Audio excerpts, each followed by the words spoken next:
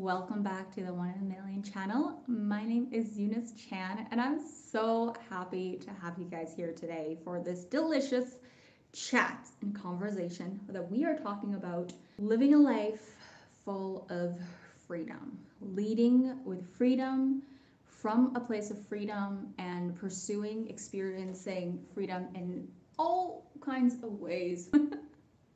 She looks like she just broke her neck, but she's just like really, really flexible. Okay, so before I get further distracted, the reason why this topic came about was because for some reason, you guys, like sometimes when like a topic comes up to me, it reoccurs over and over again until I'm like, okay, I need to address this and share this with the world. This topic has been coming up in almost all of my client conversations.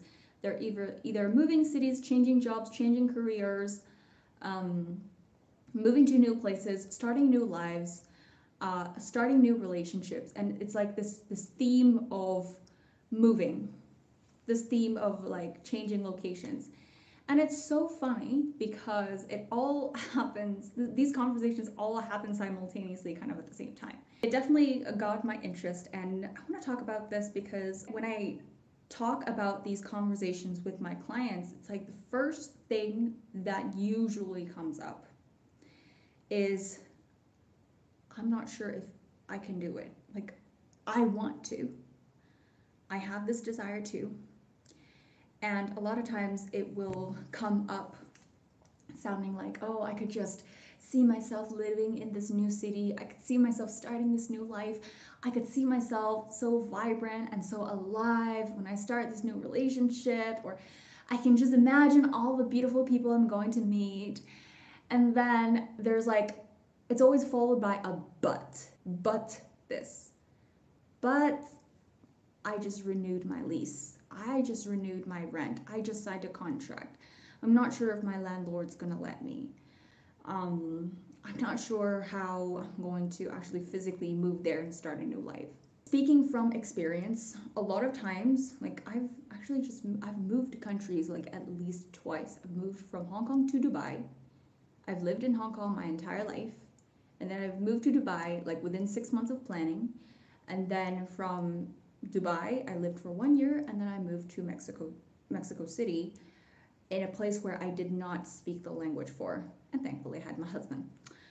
But the point being, a lot of times we can't really see ourselves living that new life. We can't even allow ourselves to go that far to visualize, like, what would it really be like to allow myself to live this life full of freedom, to pursue what I want, to pursue making my own choices when other people aren't making the choices for me, or when it's just, I'm making the choices not because it's the most convenient option, but because I truly desire to be there, or I truly desire to do this, or I truly desire to take this action. When we find ourselves in this position, it's because we have spent a huge part of our lives listening to the opinion of others, and because their opinions always came first, there's hardly any space for us to listen to ourselves.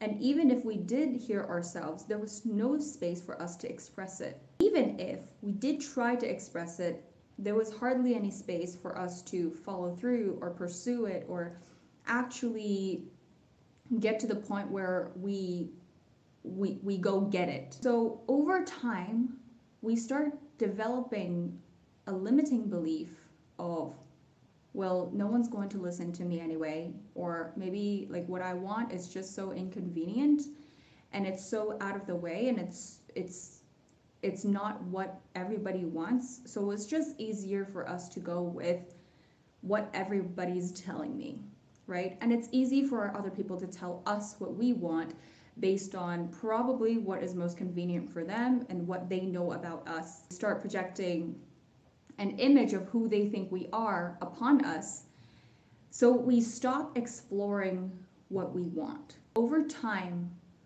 we start to get more and more out of touch with ourselves. This is actually what it means to be out of touch with ourselves. It just means that we stop hearing ourselves.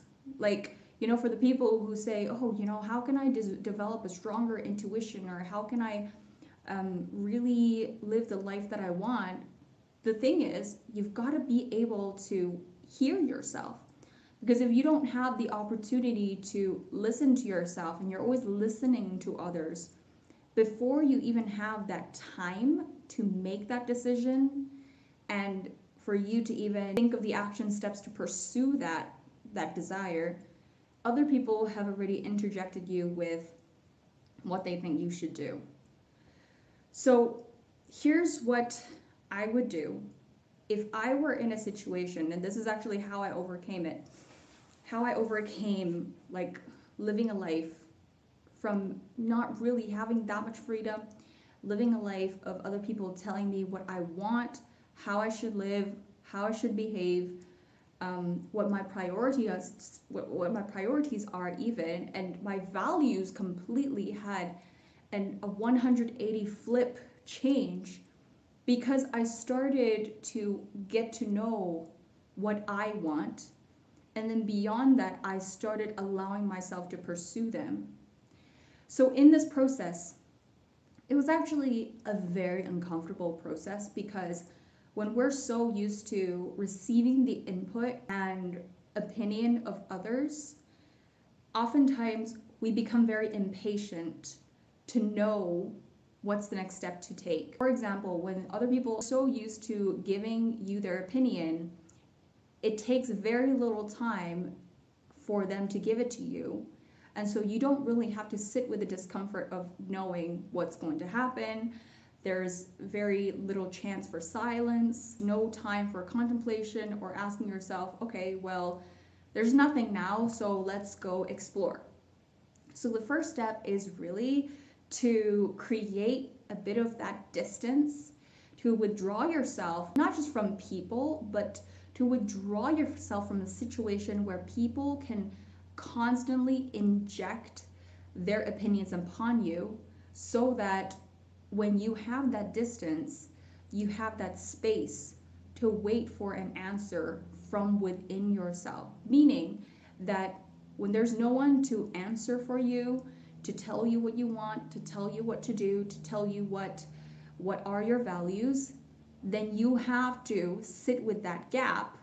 You'll have to sit with that silence and then ask yourself, oh, what do I want? Where do I want to go? How do I want to spend my afternoon? How do I want to spend my weekend? How do I want to explore this new city by myself? Yes, it is uncomfortable because a lot of us are not used to finding out what we want to do, and it's easier to just receive the input of others. And so this is the first thing I would do, is actually create that space and then allow yourself to sit with the silence and to inform your decision of what you actually want. And the second thing is, even when something does come to you, and this is actually something that a lot of my clients have experienced as well, which is, okay, well, I received a nudge or an intuition or like a hit, or some like I received a pull to be somewhere or do something or pursue something or start a project, but I feel like it's too small for me. I feel like it's just not the right step.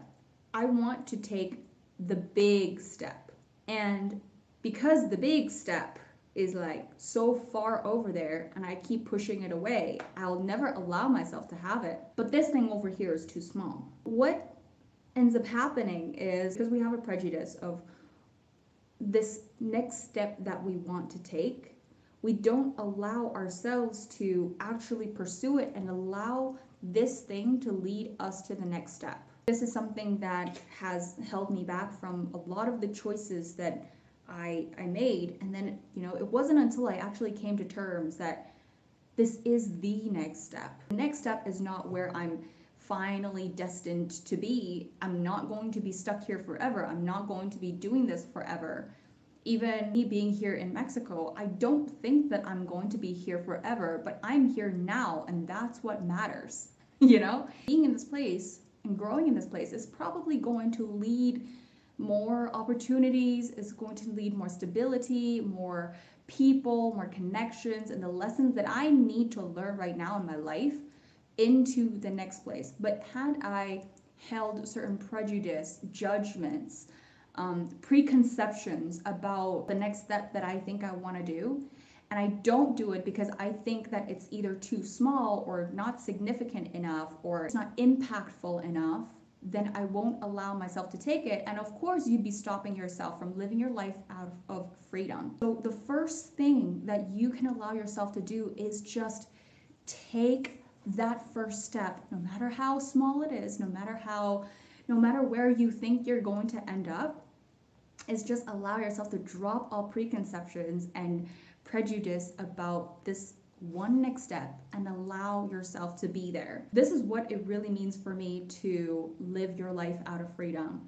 because it's not about, oh, I wake up one day and then I have all the freedom to do whatever I want or just be wherever I want in the world. It's about making a conscious choice every step of the way with every decision that I make, that every decision that I am making because I want to, right? I'm going to the cafe to work or study or to connect or network because I want to, not because, people tell me that I should be there, or not because people will tell me, oh, it's a good idea, right? Not because I'm doing it under a certain influence, but because I have clarity and alignment with myself that my desires are drawing me there. I think it's also important to start practicing with super small decisions as well. So like, if you have difficulty making small decisions for yourself, what makes you think that it's going to be easy to make super big, lifestyle choices of even like moving across the country or moving across the world? So like that would be, of course, quite a stretch. But if you want to start leading a life of freedom, then it means that with every choice you make, you have to make it with you from the center, with you, your feelings being considered, with your priorities being considered. And then from there, you ask, what do I want? What's best for me, right? And that's what it truly means to live a life of freedom. Not because it's a good idea, not because this is how things have always been done, not because, oh, that's how we do it over here, but because that's how you do it. You are the rule maker of your own world. So make your own rules. Live your own freedom. So if any kind of resistance is coming up at all, I encourage you to just really sit with that resistance and really ask yourself, like, this is also what I do for myself as well. If I ever tell myself, oh, you can't do this, you can't go there, you can't move across the country, you can't do this, then I would ask myself, well, why can't I? What is a resistance? You can't start that project. Oh, that's too many things.